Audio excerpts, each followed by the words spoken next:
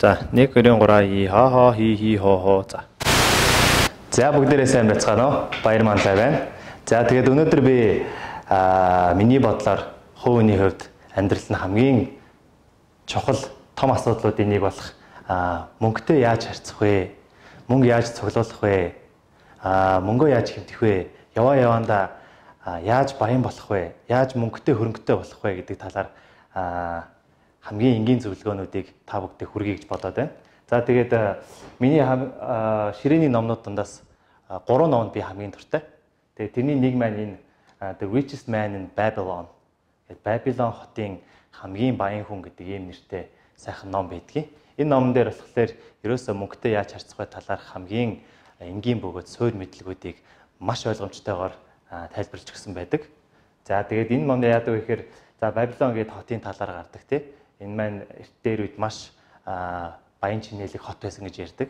Яагаад баян чинээлэг хот байсан бэ гэхээр түүний Babylon хотод оршин сууж байгаа оршигчид маань бүгдээрээ маш чинээлэг иргэд байдаг байсан байгаа. Тэгээ иргэд нь баян учраас хот нь өөрөө баян байдаг байсан. За тэгээд энэ иргэд донд нь баян чинээлэг иргэд донд хамгийн баян хүн Аркад гэдэг хүн байсан байгаа. За тэгээд энэ хүн дээр бага наснд нь найз байсан. Гэхдээ одоо тухайн үедээ амьдрал нь их зовдуу зүдрүү байсан нэг найз нь ирээд чи надаа яаж баян болсноо хэлж өгөөч гэж асууснаар энэ ном маань ерөнхийдөө тухайн хүний зөвлөгөө маягаар явдаг юм сайхан ном байж байгаа. За тэгээд хамгийн нэгдүгээр за яагаад заавал энэ мөнгөтэй яаж харьцахыг бүгдээрээ суралцах хэрэгтэй юм бэ гэдгийг ярьсан зүйтэй байх тийм ээ. Яг мөнгө яагаад хэрэгтэй вэ гэдгийг бол яриад чирэггүй байх гэж бодож байна. Яагаад тэгэхээр бүгдээрээ мэдж байгаа мөнгө гэдэг бол хамгийн бейсик ойлголт нь мөнгө гэдэг бол ерөөсөө чиний аливаа үн цэний солилцооны хэмжүүр нэгж шүү дээ. Тийм болохоор чи ямар хөө хэмжээний үн цэнийг бусдад өгнө тэр хэмжээгээр мөнгө олдог гэсэн нэг ийм сайхан бейсик ойлголт байгаад байгаа. Гэхдээ мөнгө мэддэг маань ерөөсөө мөнгийг олох, мөнгийг үрэх, мөнгийг хадгалах гэдгээс гээд маш ойлгомжтой юм шиг амархан юм шиг хэрнээ илүү гүн гүнзгий ойлголтуудын байдаг байгаад байгаа. За тэгээд хэрвээ чи мөнгөгүй бол яах вэ тийм ээ? Гадуур гараад хоол идэж чадахгүй өсөж өгөн тийм үү? За эсвэл хүссэн газар амьдарч чадахгүй ч юм уу. За тэгээд сүүлийн үеийн залуучуудын маань айгүйх сонирхдаг одоо гадаад аяллаар явна гэл тийм. Эсвэл гоё брендийн пүүз өмсөн ч юм уу. Энэ бүгдийг мөнгөгүйгээр ч өнөөдөр хийх боломжгүй тийм биз дээ. Тийм учраас мөнгөтэй байна гэдэг нь маш чухал болоод байгаа. Тэгээд дээрэс нь яг уу манай Монголын нийгэмд нэг том асуудал байгаад байна л да. Хүмүүс Монголын нийгэмд маш өндөр хувьтай хүмүүс маань өрөнд орсон байгаа харагддаг тийм ээ. Бүгд банкны зээлтэй эсвэл хин нэгэнд банк бус санхүү зээлтэй эсвэл хин нэгэнд өртөө хамаатан садандаа өртөө ингэж яваад байгаа харагдаад байдаг.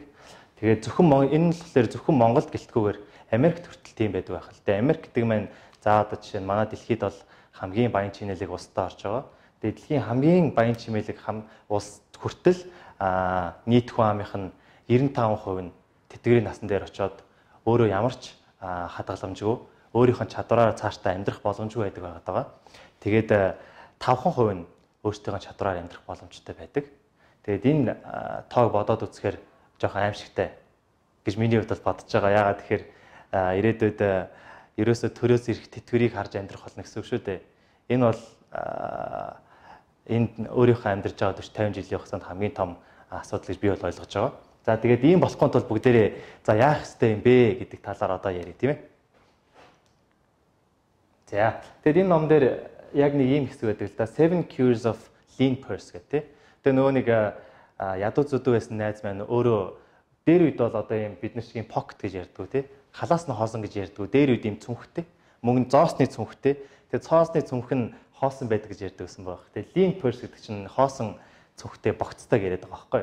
Тэгээд хоосон богцтой тэр залуу маань очсон, найз дээр очсон. За тэгээд манай хамгийн баян залуу маань юу гэсэн бэ гэхээр за би чад хоосон богцыг чинь эмчлэх, энийг бол өвчин гэж үзээд энэ хоосон богцыг чинь дүүргэх буюу эмчлэх 7 эмчлэх аргыг би чам зааж өгөө гэсэн байгаа.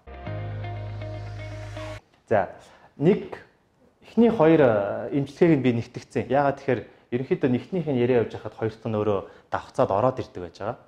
За хамгийн эхнийх нь юу вэ гэхээр энэ хүн маань юу гэж юм гэхээр за чи ямар ч орлоготой байж болноо. сард 1 сая төгрөгийн орлоготой ч юм сая 5 сая төгрөгийн орлоготой, сард 500 мянган төгрөгийн орлоготой ямар ч орлоготой байж болно. Чи ямар ч орлоготой байсан өөрийн орлогынхон 10%-ийг өөртөө зарцуулаа гэж байна. Өөртөө зарцуулаа гэдгийг монголчууд аягүй буруу ойлгодог. Яагаад тэгэхээр өөртөө зарцуулна гэхээр өөрөө тэр мөнгийгөө үрэх гэдгийг өөртөө зарцуулна гэж ойлгодог. Би болохоор энд бүр эсрэгээр өөртөө зарцуулна гэдгийг илүү өөрөөр тайлбарлая гэж бодоод байна. Энэ нь юу гэсэн үг вэ гэхээр эхний чи өөрийнхөө орлогын 10%-а өөртөө үлдээ гэж ойлгох юм байна, тий? 10%-ийг чи өөр хиндэж өгөхгүйгээр зөвхөн өөртөө төл. Яагаад гэвэл чи гадуур гарлаа хоол идлээ. Тэгэн гутаа яах вэ? Хоолныхоо мөнгийг төлөх хэрэгтэй болно, тийм үү? Энэ нь яаж байгаа гэхээр чамд хоол хийж өгсөний төлөө чи тогооч болон тэнд үйлчлэгээ үзүүлж байгаа хүмүүст баярлалаа. Тэр үйлчлэгээнийхэн төлөө төлж байгаа юм шүү дээ. Чи өөр хүн төлж байгаа гэсэн үг. Харин чи ингээд олсон орлогынхоо бүх орлогыг бусад хүмүүст төлөх биш. 10%-ийг нь өөртөө үлдээ гэсэн ийм хамгийн basic, хамгийн ихний арга маань ерөөсөө энэ байж байгаа. За тэгээд дэлхийн яг одоо үеийн дэлхийн том баячууд санхүүгийн зөвлөгөөдийн зөвлөгөө байдаг л да. Ер нь бол тэр хүмүүс 10% биш, бүр өчигшөө цаашаага 20%, 30%-ийг чи хадгал өөртөө үлдээ гэж ингэж зөвлөдөг байж байгаа. За тэгээд эцэс төгсгөлд нь би өөрийнхөө амьдралдаа хэрэгжүүлдэг одоо энэ percentage буюу те хувийг би 10%-ийг өөртөө үлдээд юм уу, хэдэн хувийг өөртөө үлдээд гэдэг би сүүлд нь хэлж өгөх болно. За тэгээд хоёрдугаарт нь болохоор яг үнтэй адилхан. За чи 10%-ийг нь өөртөө үлдээчлээ тийм үү? Өөрийнхөө орлогын. Тэгэнгუთ чамд 90% үлдэнэ. Тэр 90%-а зарцуулаа гэж байгаа тийм. 90%-а өөрийнхөө хэрэгцээг хангаа гэж байгаа. Энэ болохоор control your expenditure буюу өөрийнхөө зардлыг хянаа гэж байгаа. За тэгээд ерөнхийдөө яг энийг ороод ирэхээр нэг асуулт тулдаг л да. Хүмүүс одоо жишээ нь хангалттай сайн орлогогүй байгаа хүмүүс юу гэж хэлэх вэ гэхээр миний орлого хангалттай их биш. Миний зардалд миний орлого хүрэлцэхгүй байхад би яаж нэмээд 10%-ийг нь хадгалах юм бэ гэж асуух л та. Тэгээд ерөнхийдөө тэгж хэлж байгааг нь бол ойлгохгүй юм бол байхгүй. Гэхдээ энд би нэг аюу гой юм тайлбарлая гэж бодоод байгаа нь юу вэ гэхээр хүний зардал гэдэг бол тухайн хүний зардал гэдэг бол тухайн хүний орлоготой харилцан хамааралтай өсч идэг, буурж идэг. Тэ? Бид нэр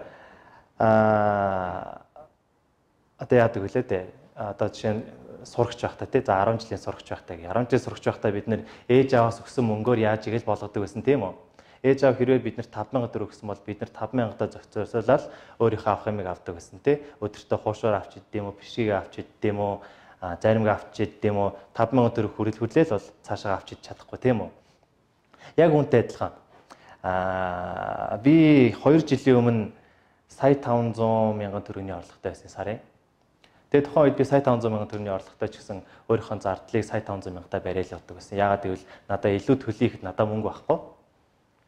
Илүү төлж чадахгүй. Өөрийнхөө орлогынхоо хэмжээд би зардлаа аваачдаг байсан гэсэн үг. 100% ерөнхийдөө 100% үрчдэг байсан гэсэн үг л дээ. Энэ л айгүй буруу. Тэгээд одоо орлого маань маш өндөр болсон.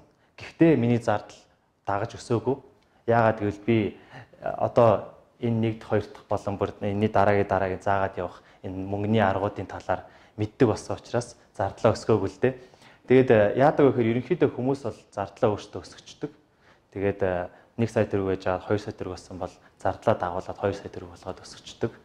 Тэгээд ингэж байх юм бол чи хизээж мөнгөтэй болж чадахгүй гэдэг нь энд гарч ирдэг айдиа байж байгаа.